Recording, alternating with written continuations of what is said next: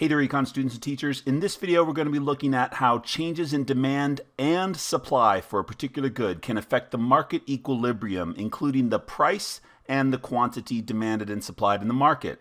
Now, when there are shifts in both demand and supply, we're going to see a different result than when there is a shift in either demand or supply. And that's what we're going to focus on in this video. Thanks for watching. Please subscribe to this channel and head over to econclassroom.com for more great resources for economics students and teachers. All right, for our last two examples here, we're going to talk about a couple scenarios in which there is an indeterminate change in either the price or the quantity. So what could result in a situation in which the quantity increases in the market, but the change in the price is indeterminate? In other words, we're not always going to be able to tell how the price is affected. In order for this to occur, we have to have a situation in which both the supply and the demand for the good change. So let's draw a situation in which the quantity definitely increases to QE1, but there's no change in the price. So the PE1 remains roughly where it was at the original equilibrium. So we continue our dotted line over above the new equilibrium quantity.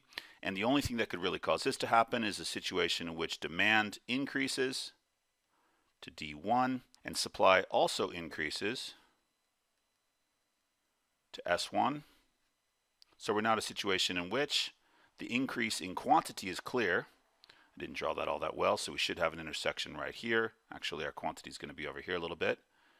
Quantity increases to QE1, but the change in the price is indeterminate. If both demand and supply increase, then there will definitely be an increase in the equilibrium quantity, but the change in the price is unclear.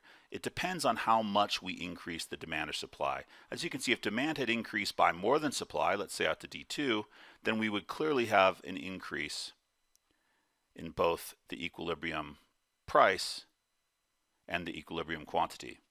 But if the magnitude of the demand and supply increases are roughly similar, then we'll be in a situation in which it's clear that the quantity increases, but it's not so clear how the price is affected.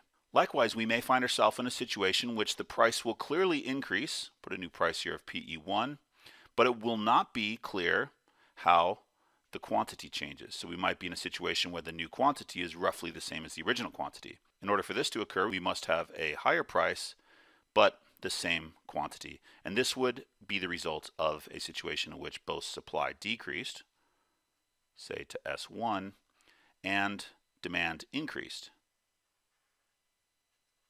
to D1. In this situation, it's clear that the price would be driven up. Equilibrium price is definitely going to rise. If it doesn't, we'll have a severe shortage in this market, in which the quantity supplied is much lower than the quantity demanded. If both demand increase and supply decrease, and there's no change in price, then we would have a very large shortage. So the price is certainly going to rise. As it does so, the quantity supplied increases and the quantity demanded decreases until we achieve a new equilibrium at a higher price. But what is the impact on quantity? It's not totally clear. Once again, it depends on the magnitude of the shifts. If supply had decreased to S2 instead of just S1, then the price would rise even more, naturally, call that PE2, and the quantity would have fallen to QE2. But if the changes in demand and supply are roughly of the same magnitude, then the one thing we know for certain is that the price will rise when supply decreases and demand increases, but the change in quantity will be indeterminate. Now you can also imagine a scenario in which there is definitely going to be a decrease in quantity, but the change in price will be indeterminate.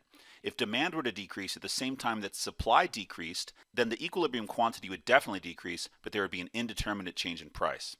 Likewise, you could imagine a scenario in which there is definitely a decrease in price, but the change in quantity will be indeterminate. If supply were to increase at the same time that demand decreased, then we would definitely see the equilibrium price fall, but the change in quantity would depend on the magnitude of the changes in demand and supply.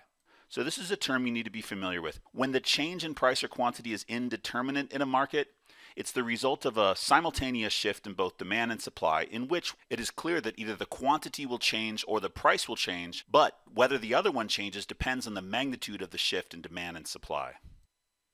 So in this video, we went through several different scenarios in which the equilibrium in a market changes. We talked about how changes in demand or supply can create temporary shortages or surpluses, but through The price mechanism, that's the term we really use for how markets allocate resources. The price mechanism. Resources will be reallocated, so we can say resources are reallocated as price adjusts to any changes in demand or supply. Price mechanism. This is the system that allocates resources in a market economy. In the short run, following a change in demand or supply, it might be expected that shortages or surpluses of the good in question emerge. But once the price adjusts to the new level of demand or supply, signals will be sent to producers and consumers to either increase the amount that they produce, decrease the amount that they produce, or increase or decrease the amount that they actually consume of the good. And once these signals have been sent, a new equilibrium should emerge in the market at which the quantities demanded equal the quantities supplied.